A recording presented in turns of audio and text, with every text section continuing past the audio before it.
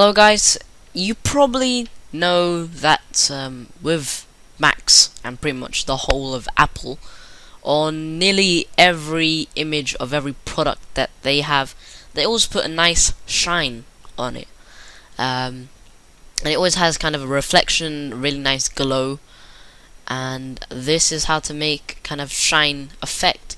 So I have the default Windows 7 wallpaper here, and this is all you have to do. So you want to make a new layer first of all.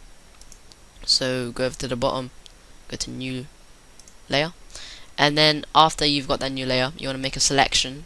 So go over to the rectangular marquee tool, and you can just select half of it or whatever bit you want. So I'm just going to go from the top and just go around here, and then once you've got that, you want to go to the bucket fill tool, go to paint bucket tool, make it black and white, and then switch it over, click, and then go over to your layer 1, go up to this arrow here, and then go to soft light,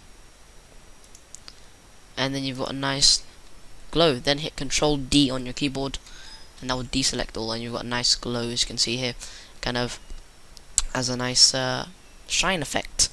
There's another way you can do this, so I'm just gonna delete layer 1 now. Yes, and create a new layer.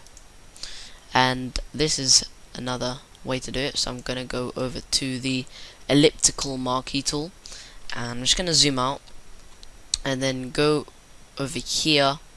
As you can see, I'm just gonna go diagonal from this point and finish it over here, so it kind of curves across the middle, and then yeah, that's right, let it go, and then go to the paint bucket, fill it in, and then again go to soft light, and bang, you've got a nice curvy shine now. Then I'm gonna hit Control D on my keyboard, and bang, got a nice shiny effect. Now this works really well if you've got a channel icon, something small, looks really great with this effect. It's not really effective if you have a ginormous image, but really good if you have a tiny image. It works brilliantly. And then once you've added the effect, you want to go to File, Save As, and export it to your desktop or wherever you want to save it. And that's pretty much it. So thanks for watching. Please comment, rate, and subscribe if you like my videos, and thanks again.